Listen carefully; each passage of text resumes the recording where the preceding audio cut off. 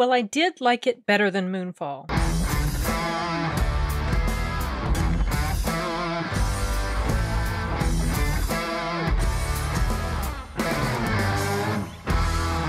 At long last, Morbius has appeared on the big screen. We've been waiting for this film forever and ever and ever, it feels like. This film was one of my top 10 most anticipated for 2022. And I have to say that fundamentally, well, okay, I'm not gonna, this is how I'll word it. I won't say it was a disappointment, because by the time I headed into it, I had a feeling, I'd been feeling for a long time that it probably wouldn't be so great. I mean, I hoped that it would be, but I had a feeling it wasn't going to be spectacular. It wasn't going to blow me away. And then I accidentally started seeing stuff swirling around about it before even the review embargo dropped, and then other things, and then I accidentally saw the Rotten Tomatoes score. So I knew going in that, okay, it's pretty much widely disliked. But I'll say what I told my daughter when she asked me if I had to score it on a 1 to 10, and I don't really like to pin numbers, but sometimes certain numbers come instinctively to me. Generally, if something is 5 or below, I rate it's not very good. If it's 5 or above, it's okay. So for this one, I think I can't rate it as low as a 5, but I also don't feel like it warrants a rating as high as a 7. So kind of somewhere in between, maybe 6, 6.25, something like that. So I think maybe if you go into it without any expectation at all, you might enjoy it. I kind of went into it without much expectation because I already felt that it wasn't going to be so great. But, you know, whatever. I don't understand why it just... I mean, I'll try to put it into words, but I don't really fully understand why they couldn't make this thing work, because the character to me is interesting. I like vampires. I like anti-hero-ish type characters, conflicted characters. I like that sort of thing. It makes comic book movies more interesting. It makes them more relatable. If you're dealing with a character that you can understand their struggles and you can understand their torment and you can sympathize with them to some extent. And I don't know what it was. I guess it's just the way the characters just felt. Honestly, they felt kind of superficial. They didn't feel like they had a lot of depth to them, and you didn't really feel like you could... or I didn't really feel like I could connect very well with them. Jared Leto is a fine actor, so I don't know why he tends to struggle in some of the bigger roles that he's in. Like, he did not do very well as Joker in the Suicide Squad, or in Suicide Squad, the first movie. In my opinion, I thought his performance was better in the Snyder Cut, you know, post epilogue, or the epilogue scene in the Snyder Cut. He was much better as Joker there. But for whatever reason, he just doesn't seem to really... I mean, he's okay. He's going through the motions fine. You can sort of... but it just... for some reason, it just doesn't click. And that part's disappointing. Because I don't get why. Because he is a decent actor. But anyway, someone mentioned in the comment section of someplace, I don't remember, that he can turn in great supporting role characters. Of course, Joker in Suicide Squad was a supporting role character, and he wasn't very good in there, unfortunately. I think he was just trying too hard. I think he was overacting in there. But they said that he turns in great supporting performances, but that he struggles as a lead actor, and I feel like that is a continuation with this movie. So I'll start off by kind of going through my notes as I was watching the movie. The very first kill scene with Morbius, it's pretty vicious. I mean, he's got those gnarly claws, and he is just gnarly. His face is gnarly. He is exactly like how he's been made to look in the comic books. When he transforms, he gets that nasty skeletal looking face with the claws and the you know, the nose that looks like there is no nose, that sort of thing. And when I was watching, I was like, wow, this is really vicious, the way he's killing these people. And I was thinking to myself, dang, this should have been rated R. I wonder if it were rated R, if maybe there would have been a little bit more oomph to it, but I'm not sure, because maybe making it rated R would have just meant they would have been more gory with the killing and the blood and all that stuff. I don't know. It probably wouldn't have turned out a better movie if it had been rated R, but it just feels like it would have been a better representation of the source material. Kind of like with Venom. That was not rated R either, and a lot of people, including myself, feel like it should have been. The girl who played the main female character, I can't remember her name now. Don't remember her name at all. I thought she did a decent enough job. Honestly, she was probably... her performance may have been one of the better-ish ones in the whole story. The other characters, the cops, they were okay. They were alright. Matt Smith, I feel like he kind of overdid it. I really didn't care too much for Matt Smith's performance in here. He definitely felt like he was overacting in here. And also, his character arc just felt like he went from 0 to 60 in a lot of ways in this story. And I don't want to get into too much detail for spoilers. But you guys, honestly, the way this story is written, when things start happening and certain stuff is kept hidden from you so that you won't figure things out right away. I figured it out right away. It's not hard. You just know right away exactly what's happening. And so they didn't do a really good job of keeping that hidden from you. You'll know what I mean when it happens, but I don't, for anybody who wants to go into this completely blind, I don't want to drop any big spoilers. There were some moments here that were kind of sort of horror-ish with some of the kill scenes, but when it did that, it kind of fell into the typical horror setup where someone's alone in a big building, or they're not alone, but they're walking down this hallway in a big building where really the lights should all be lit. They should not be dark because of the location, that sort of thing. And then when the danger is all past and the killing has been done, everybody's milling around the same place as if walking right past the dead body. It's like, what? Kids walking right past the dead body? But, just not long before, whenever the person was murdered, it was completely dark. Like, completely dark. And I was just like, I had to kind of roll my eyes at that. There was a cute little nod to the Incredible Hulk in here. Not the Incredible Hulk that's within the MCU, but the Incredible Hulk from the 1970s.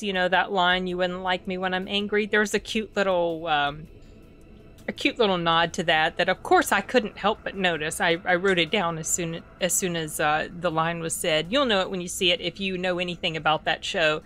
So there were also other things that I had issues with, not just the fact that just the characters didn't really feel like they had a lot of depth to them, but there were things like whenever killing would occur, the bad guy would do this killing and there was no blood on his clothes at all, and there was no way for that to be a thing. No way. I mean, I couldn't help but notice it, like, oh, okay, so he magically it rips the throat out of this particular person, but yet no blood gets on him. Yeah, stuff like that. Like, it just wasn't a lot of realistic type things happening to... Not that this movie's realistic, but what I mean is things like that. You notice when things aren't tended to in a movie. Like if someone's supposed to have been trudging through the desert, but they look like they're freshly hydrated and have lip gloss on, and there's no sweat or anything. That sort of thing. It just kind of takes you out of the moment when it happens, and that's certainly what it did for me. As far as the villain, the baddie in here, the character, in my opinion, felt paper thin as far as the way they went from being one type of way to then suddenly being another type of way. I feel like we lost something in between, like some sort of indication as to why this particular character would have made such a transformation in the way they behaved or the way they are. And I felt like that just made him just not very substantial at all. He wasn't a very interesting villain, and that kind of pulled me out of the moment as well. It just, the chemistry between the characters in here, a lot of it felt so clinical and removed. It just didn't feel like there was great meshing of personalities in this film, and that transferred, in my opinion, it transferred onto the screen. But maybe that's just because I had issues with the screenplay and didn't think it was the most strongly written story. That I feel like they could have put out something so much better. I don't know what. I read about some other stuff that the screenwriters on this had done, and that it just wasn't very good at all. So I don't know why they were people like that with not the best track record of good storytelling are given material like this, because this character could be so interesting and cool, and his origin movie just wasn't what I feel like it should have been. I was reminded a bit of how I felt when I watched Captain America, the first Captain America, though I like that movie better than this one as far as the quality of the filmmaking and the connection you feel with the characters. I feel like that was done better, even though I was fundamentally disappointed in it. I remember that when I saw his character again in the Avengers, I liked him so much better. For whatever reason, it just felt like he was written better. I don't know what the heck it was, but I could tell the difference. And then, of course, when The Winter Soldier came out, I love that movie so much because it was such a huge improvement. I wonder if any subsequent appearances Morbius has in this huge movie franchise, whether it's going to be the same sort of thing, whether maybe whatever else we see him in, he'll be so much better. His character will be so much more interesting, appealing, whatever. I'm curious to find out if that's going to happen. There were some other incongruities or inconsistencies, and I don't know if this was just lazy writing or just they missed something, maybe something that had been edited out or whatever, but I'm not sure. There was a point where Morbius, or Jared Leto's character, Michael Morbius, had said that he refused to drink human blood. The problem is, in a few scenes before, he already had taken human blood, and so that, and even before that he'd done it too. Now maybe he was trying to, like, he didn't want to be like the way he had been when he first transformed or whatever, but still he said he didn't want to do it, but yet he had just done it not long before. And so I was like, wait a second, then you did already. Why are you, unless he's referring specifically to the way human blood is taken. But I don't know. I just think that was kind of some lazy plot hole-ish sort of writing. And then another thing, as far as that goes, with the way the writing is. So there is a character that... Okay, I'm trying to think of how to word this without being super specific. There's a character that takes something, and it's not explained, like, how in the world could that person take this particular thing because they were incapable of doing it the way it needed to be done if they happen to take it by themselves. This is super vague. It sounds terrible. But that was something that jumped out at me. It's like, okay, I get that this is the way the writing goes and that this is what the character is going to do, and I could kind of tell that was what was going to happen, but it's not explained how. How? Just because we know that that's what's happened, how did it happen? It makes no sense, because there are things that have to happen for this character to be able to do this thing, and the fact that they were able to do it seemingly, I guess, but how? There's no way. Maybe you'll know what I'm talking about when you see it, but those little things started to just really kind of nitpick at me. Some scenes that were in the trailer, some little clips that showed up in the... Why the heck am I wearing this? I'm sorry if I've been yelling, you guys. I had these on when I started the review because I'd been listening to videos, but I don't need to have them on. What was I saying? Okay, the trailers. I had been hearing this before I even went to go see the movie, like a little bit before, about how that references to the MCU or to Morbius's connection with Spider-Man or Venom had been completely removed, that it was basically kind of like bait and switch, you know, with the trailers, because they showed Michael Keaton and then he referenced Venom, and at one point Morbius makes a comment about Venom. And okay, so this might feel a little spoilery, but not really, because I'm not going to get into details about it. But that's partly true-ish, but not really. Because while some things were removed, or portions of things were removed from the final cut, there were also other things that are shown in the post-credit scenes, and there are two. There's not one at the very end. There's just two, one right after the credit starts, and the one right after the credits start, and then another one a little bit into the credits. So the things that they show in those scenes kind of reaffirm what fans had been hoping for when they saw the trailer, but that it had been leaked that no, that stuff was removed. That's not really the case, and I honestly do not know where they're going to go with this. I mean, I suspect I can sort of see what they're trying to build for or trying to lead up to in the future, but I just don't know how all that is going to tie in together with other portions of the franchise. So I guess we'll see. I don't know. Maybe it's going to go nowhere. Maybe it's all going to depend on how well this film does. I don't think it's going to do huge. I mean, it might do decently at the box office because it's, you know, it's a comic book film. It's been waited on forever, but maybe that's going to be what hurts it as well. Maybe it would have just been better if they had released it in October when they were going to last year. I know it had been pushed back multiple times, but I felt like October was a great time because sort of Halloweenish and horror-ish, and this has elements of that with, you know, vampire stuff. In some ways, also, so the movie is about an hour and 40 something. That, of course, includes all the way through the credits. In some ways, I felt like the pacing was good and okay, and then in other ways, there were portions where it felt like it was a bit rushed and it just didn't flow as smoothly as I felt like it should have. So I'm not sure. I haven't heard whether this is the case, if there's like some sort of other director's cut-ish type version that we might be able to experience in the future. I don't know. Maybe if there were an extra 20 minutes, 15 to 20 minutes tacked onto this, possibly this could have been better. Don't know. I've pretty much gone through all my notes.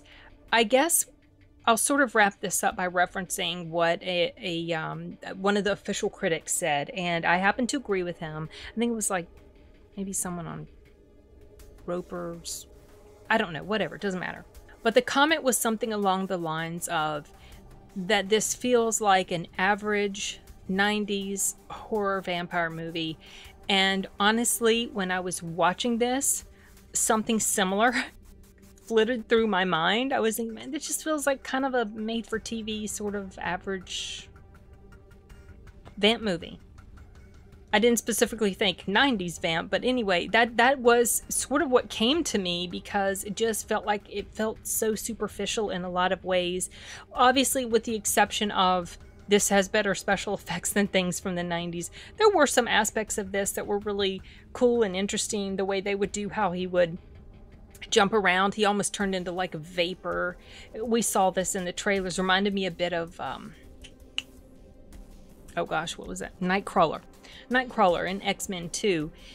But also there, in a sense, I felt like he got to the point where he was able to control and harness his powers pretty quickly, considering how extraordinary they were. So that was another point in the film where I felt like it just wasn't fleshed out as well as it could have been or should have been. But yeah, in general, this just feels like a regular old vamp movie with some cool special effects and not much substance or depth. And that's a shame because this character is someone that could be really interesting and for whatever reason, they just couldn't pull it off very well. This is certainly not me saying this movie is the worst movie I've ever seen.